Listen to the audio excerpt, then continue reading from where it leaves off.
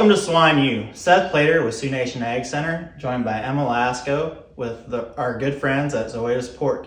Emma's a production specialist, a swine production specialist, and today we're going to talk about disease and pig sickness severity. Is that correct? Absolutely. It's a training called Individual Pig Care, and it's really where we talk about looking at every pig, every pen, every day, top to bottom, head to tail, kind of identifying when to give them the correct treatment. I think you guys call it the ABCs, right? Exactly. Perfect. Let's get into it. So A means acute, right? Yes. Yep. So when I'm walking pens though, I see a lot of acute pigs, but you told me earlier that acute actually means that they may have intense sickness, but high probability to be treated. Is that correct? Yeah, absolutely. Although all the pigs are cute, an acute pig is a pig that is showing beginning signs of falling out. So you may see them in the back corner of a pen. They may have their heads down, acting depressed, possibly with some breathing issues. So that would be what we describe as an acute pig, an A pig. Okay, that makes more sense.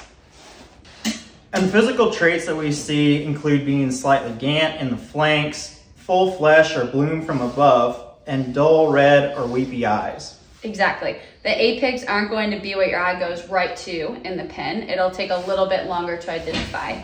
We really call these A pigs the opportunity pigs. The ones that we need to catch before they turn into Bs or Cs, the treatment as they begin to fall out. In the acute stage, we have a better chance of response because the antibiotic or treatment is getting into the system right at the beginning of the pig being sick. So now we move to B, or subacute pigs, where they're a little bit sicker, a little bit less likely to recover. Is that correct? I mean, when you look at those A pigs, we feel that they're gonna make a full pig and gonna make a full value pig. These B pigs, they're a little bit more touch and go. Is that right? That's correct. You're going to see different fluctuations of treatment response. And these pigs are going to show different signs of sickness, right? So you're going to see some of the same signs as A, but they've picked up intensity, like their posture may look a little bit different, arched in the back, or really listless ears and their head down. Physically, the B pigs are definitely going to be gaunt. They're going to appear thinner and slab-sided. Different from the A pig, they may have some rougher hair coat, meaning they got chilled when they were younger, as well as some black crust around the eyes. Unlike A pigs, B pigs may not be able to compete in general population and should be sorted off into a treatment pen to track recovery. And lastly, we finish up with C, or chronic disease pigs.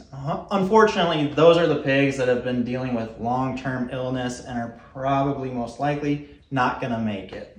Absolutely. They're the ones that when you're walking pens, your eye goes to really easily. They have a low response to treatment because they've been battling an illness for so long without treatment.